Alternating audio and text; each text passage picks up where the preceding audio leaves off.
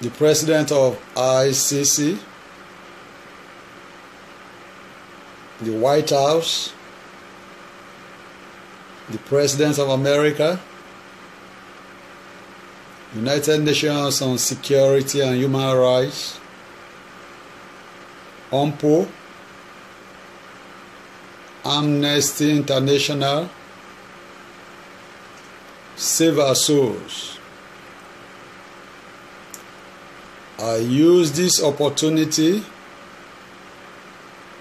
to congratulate the new president-elect of the International Criminal Court of Justice, ICC,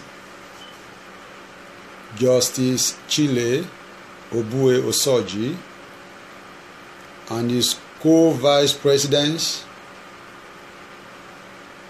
May God give all of you the wisdom to handle all the cases that involves mass burial,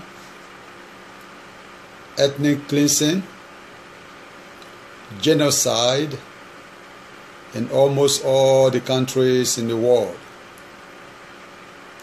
Permit me to say that the United Nations Organization, UNO, is a failure in this 21st century because the world is on fire and nothing is happening to restore peace in all the war-torn countries in Africa, Europe, Asia, and some countries in South America.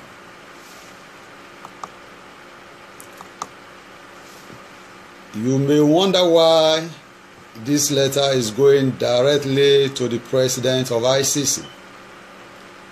I want to state categorically that so many leaders in most of these war-torn countries are responsible for the maiming and strangling of innocent souls in their respective countries. Number one case study is Nigeria, whereby thousands are maimed every day, and the leaders are busy campaigning for another 4 years tenure and forget to mourn the dead. There is mass burial every day in Benue State, Plateau State, all the states in the south and eastern parts of Nigeria. The birds of the sky witnessed this scenario and flew for fear of extinction. The worst part of the drama is that the president is saying that he is not aware of all the maiming and strangling of innocent souls in the contraption called Nigeria. My Lord, if I may ask, can a chief security commander of a nation utter such flimsy excuse about thousands of souls that are perishing every day in the hands of vampires, popularly known as Fulani herdsmen and Boko Haram? Permit me once again to say that the current president of Nigeria counterbalanced the defunct government of Godwin Ebele Jonathan and promised the nation that if elected into power in 2015, his government will eradicate insecurity and destroy Boko Haram within few months in office, and that was why he defeated Jonathan.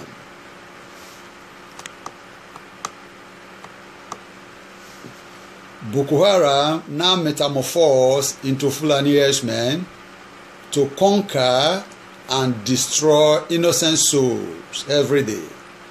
And our president is saying nothing. These vampires need a cow colony in the south, Middle Belt, and eastern part of Nigeria, because the climate is good for their cow for grazing. This is the point of emphasis and is counterproductive, because you cannot chase away owners of the land in respect of cow. Animals can never be compared to humans. But sorry to say that in Nigeria, cows are worshipped and respected than humans. What a crooked generation.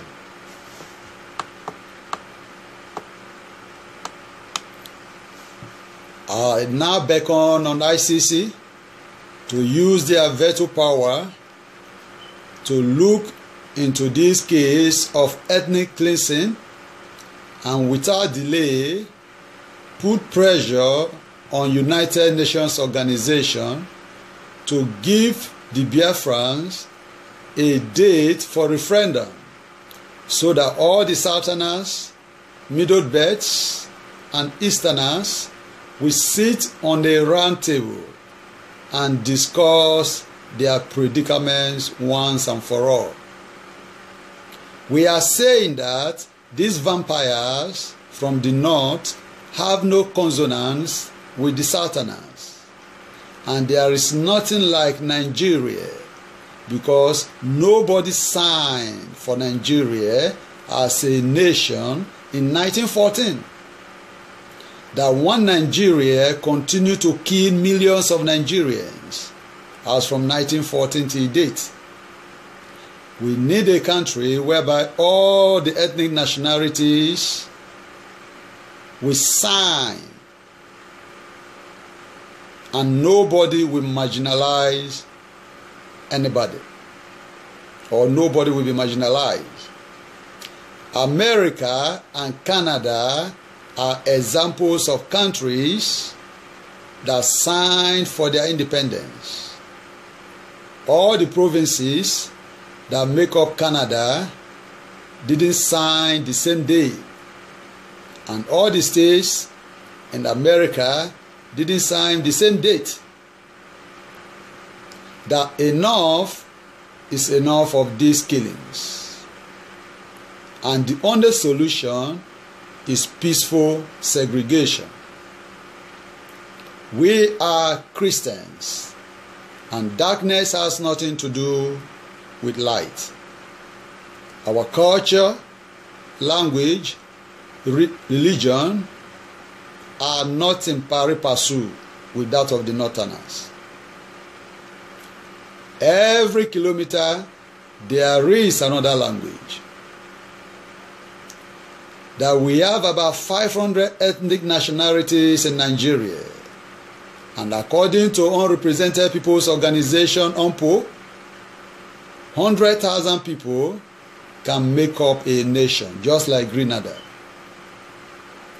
That the government of Britain, now England, have or has a case to answer by putting us together in 1914 without any feasibility studies. That 1914 was the beginning of doom in that contraption called Nigeria.